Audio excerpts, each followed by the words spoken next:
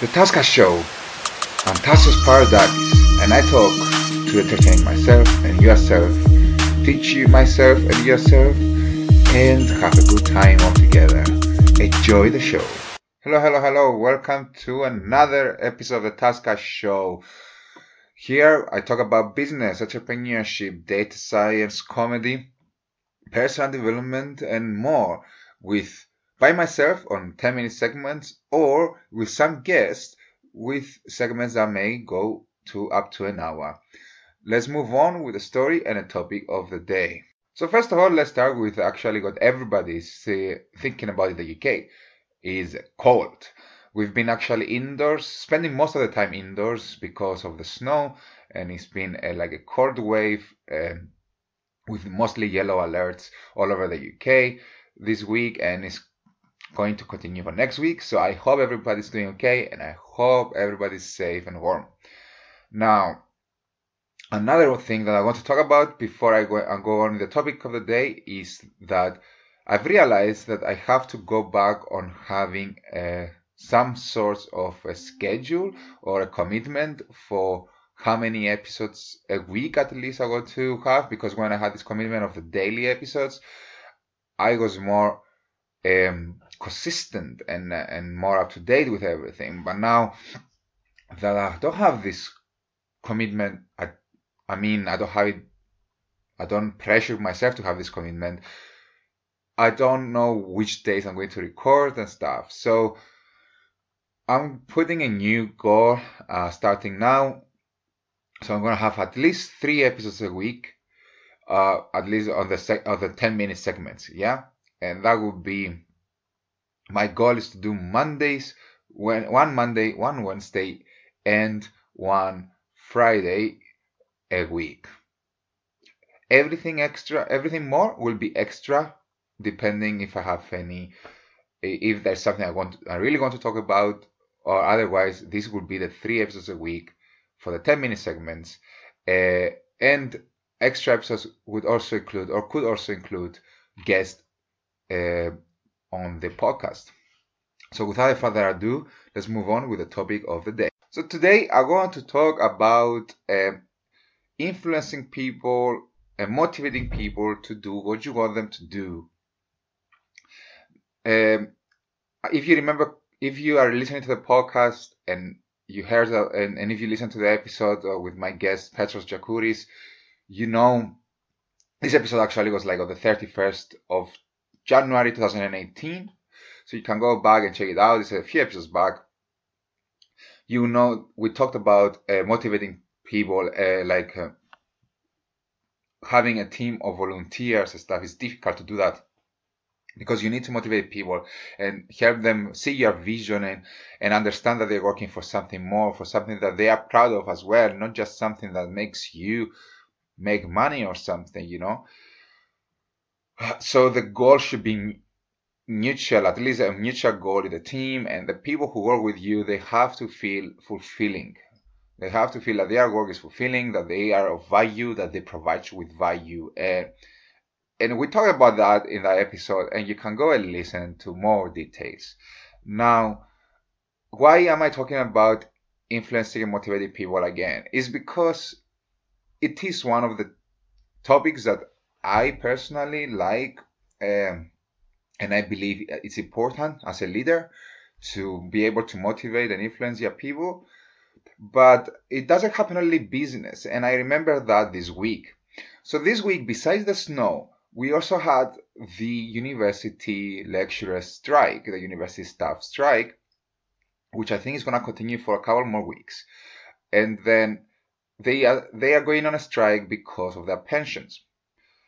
And on top of that, though, you have students, a lot of students are influenced by the strike. So they have no classes because of the strike, and they're missing curriculum, or it's just inconvenient to them. And if they have to have more lectures and more classes later on in the year to cover what they're missing now, that means they're probably going to need to pay more, 1 extra month of rent, let's say, or more food. And that's expensive for the students. They already pay well over £10,000 a year, like 12 to 15,000 a year. if you check out at least the Scottish universities. And then that's just for tuition fees, and then at least 5,000 a year just for the accommodation, and then you need about £300 to £500 a month for living expenses. So that's this adds pressure on them, and we can understand that it's not fair. Now, with that being said, a friend of mine from China, she actually was very, very upset with the situation. So she went on to try and create a petition for students, international students, or any student that is influenced by that strike to sign asking for compensation from the university. Now, what happened is a couple of days ago, she texted me. She's like, "Oh, I heard your episode of the podcast about motivating people and influencing people to do what you want them to do with you, and it's so difficult. I don't know how to do it and stuff." And I went on to read some of her Facebook posts that she posted, and she did get over 100 people to sign paper petitions, but she also had some backlash because of her actions. The problem that I saw, though, is that although her reasoning and her purpose were strong and good-willed, and a lot of people agreed with her, she had a problem of expression. She went on to be a bit aggressive, and you have to understand your audience, yeah? In Great Britain, people are not as aggressive. They like to be they like to feel like they're asking for what they want, but at the same time they respect the listener, or they respect the person that they request a compensation from.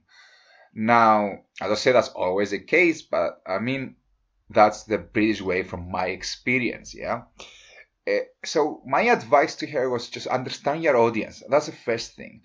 Understand your audience. Even if it's a business that you're looking for customers, you need to understand your audience. If it's a cause, like a petition, you need to understand your audience. If you're looking for people to volunteer and work with you in your business, you have to understand this audience. What is it that motivates them? Why are they going to come and work with you? Or why are they going to buy from you? Etc., etc. Why are they going to get it and buy into your ideas? Now, if you are very aggressive, people who might actually understand your initial reasoning, they might say, you know what, I know that that's not right, but at the same time, the way you go about it is not right, and therefore I cannot back you up. And that's basically my advice, basically, that had these 2 points: understand your audience, and the second one, be just send your message out there, but not as aggressively as you are doing right now. Don't ask for compensation and I'll give our money back and stuff. No, ask for compensation in a way that you are going to ask for help. Because she went on mistakenly she targeted the dean of the university without thinking, oh, the person who is responsible or who can give us a compensation is not just one person. Actually, it's a team of people. The dean is one of these people in the team, but the best way to go about it is not ask him for your money back, is actually ask him to help you. Just say, that's what we're looking for, and we do believe that you are the only person and the most crucial person to help us with our purpose and with our ask. And could you please point us to the right direction to get some sort of compensation? That might open the door for a conversation, but if you come to me online on social media, or you call me, or you send me an email and you say, I'm so angry at this and I really you have to give me my money back, I'd be like, you know what, I don't have to give you your money back, and you have to respect me a bit as well. So basically, these are the 2 points that I made. Understand your audience, so the people who you want to support you, and understand the other part of the audience, which is the people who you want to compensate you in that case.